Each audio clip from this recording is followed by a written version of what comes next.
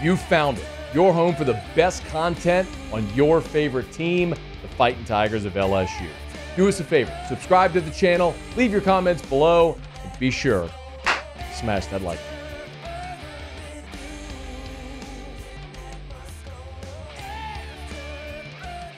On Tuesday,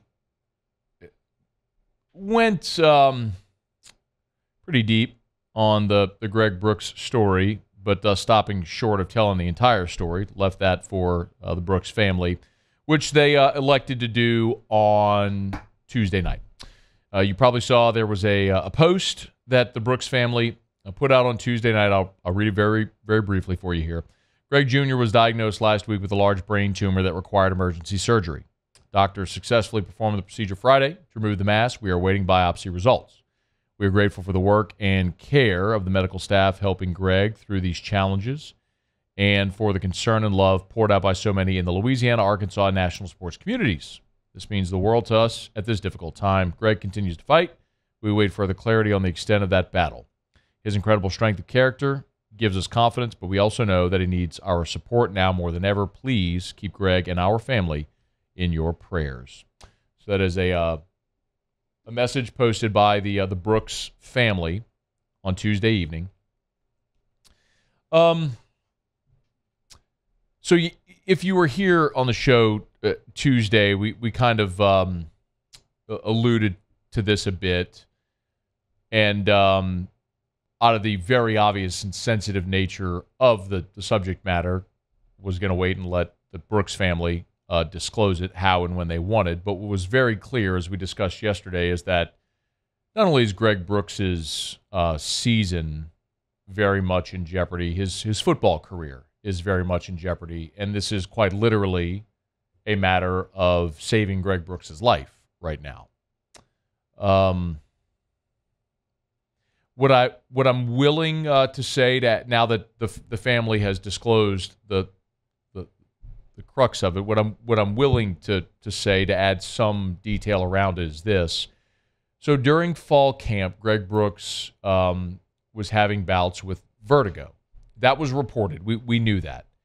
And my understanding is that they knew at the time that it wasn't concussion related. Brooks didn't have any big hit or anything like that. He was becoming dizzy and nauseous and was vomiting. And he was treated for vertigo, and the symptoms subsided, and he returned to the field, and he played against Florida State, and he played against Grambling. And as I understand it, at halftime of the Grambling game, he had another episode where of the vertigo, the dizziness, et cetera.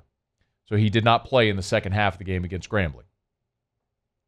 And then as the week was progressing, leading into Mississippi State, there was another instance, and that's what on the SEC coaches teleconference Wednesday morning, Brian Kelly disclosed, kind of picking it up from that midweek episode that Greg Brooks had. We were trying to find out what the symptoms were, and he had another episode.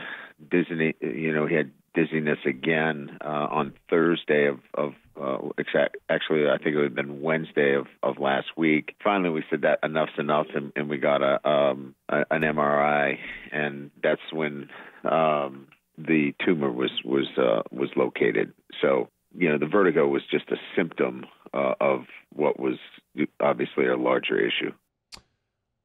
So late last week is when he had another episode, sent him in for the scan. They found the tumor. He went in for emergency surgery on Friday. That's why we learned that he was unavailable on Saturday. And then after the game, when you saw Brian Kelly in the post-game locker room awarding the game ball to Greg Brooks and his teammates chanting, you knew it was something more serious. And that's when some of this info kind of started to leak. But Saturday night, I had a pretty good handle on it. Certainly by the time we got to Monday, kind of knew the story. And Brian Kelly at his Monday presser said he wasn't going to disclose any. He was going to let the family do it as they wished. And I think that's 100% the right thing to do. It's such an interesting time because this happens as LSU's preparing to play Arkansas in September, the earliest the two teams have ever played. Typically, this is a November game. But the fact that this is happening right now the week that LSU's playing Arkansas. And of course, Greg Brooks, who's from West Jeff, started his career and played 3 years at Arkansas, 2 of them under Sam Pittman in 2020 and 2021 before coming to LSU a year ago. Sam Pittman knows Greg Brooks very, very well. And Pittman on the SEC Coaches Teleconference mentioned he did get a chance to speak to Greg Brooks's family since the surgery. Was able to talk to Mama on Monday, I guess it was, and we're just continuing to pray for him. But in a nutshell, and I mean this all my heart, he's a wonderful, wonderful kid, and that didn't change when he decided to go back to his home state of Louisiana. And we have prayed and will continue to pray every day for his health.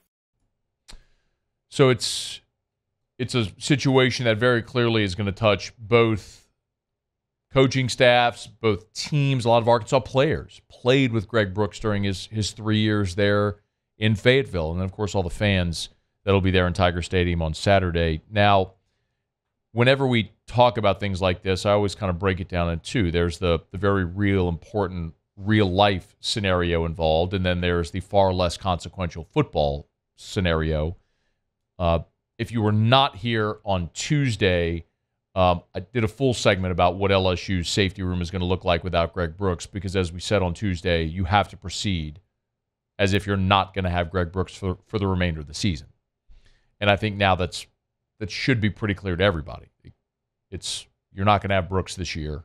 And as I understand it, there's a very real question to whether or not he will ever be able to play football again. That's certainly an unknown right now. But Brian Kelly, on the SEC Coaches Teleconference, in relaying a conversation that he had with Greg Brooks, Greg has a far more optimistic outlook.